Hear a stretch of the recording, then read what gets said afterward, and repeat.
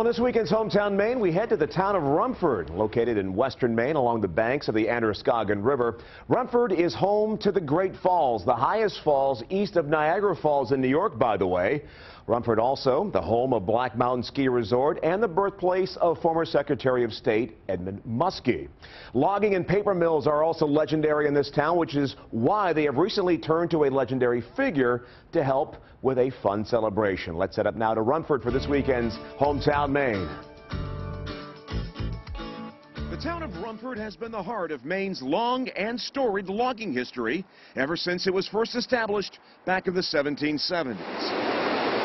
Rumford has been the site of a major paper mill since 1893, which to this day remains an economic engine for the town and its surrounding areas. Rumford takes so much pride in its logging history, this statue of Paul Bunyan proudly stands along Route 2. And for the last 2 years, they've been celebrating the legend that is Paul Bunyan here in downtown Rumford with the Lumberjack Festival. From a parade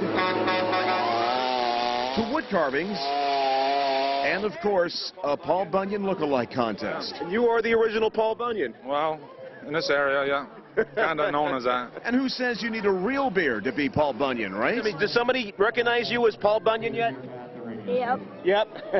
And if you are going to be Paul Bunyan and march in the parade, then you better have a fitting last name to play the role. Chopping. Your last name is Chopping, and you're carrying an axe.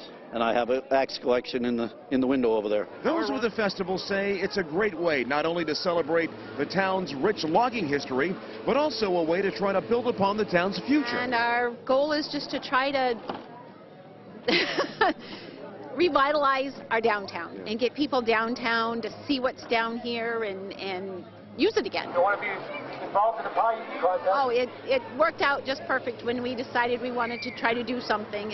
It just made sense to be the thing that we did. Blueberry pie. And go! I mean, Rumford may be the only place in the world where you can witness a Paul Bunyan blueberry pie eating contest. Get your face in there. Even though the legend of Paul Bunyan has been a part of American folklore since the early 1900s, real-life lumberjacks are still alive and well in this neck of the woods. I work in the woods. That's what I do for a living, so. If we look and see that big pile of wood there over by the mill, that's inspiring because we know that the mill is still going and they're still buying wood.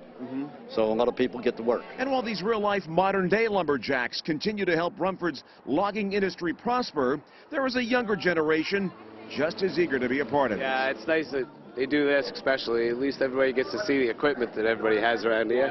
Is this a future lumberjack right here? Yeah, could be. Yeah? No!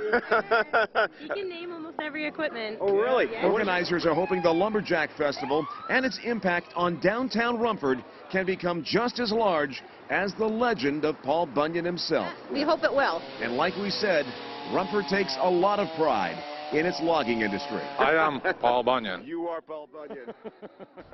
That is a really cool event up there. Went up there last Saturday and great time. And only in Rumford can you see a Paul Bunyan blueberry pie eating contest. That is something to see. If there's something about your hometown that makes it unique, a person, place, or thing, we of course always want to hear from you. So email us at hometowmme@WMTW.com and maybe we'll feature your hometown in a future Hometown Maine segment right here on News 8.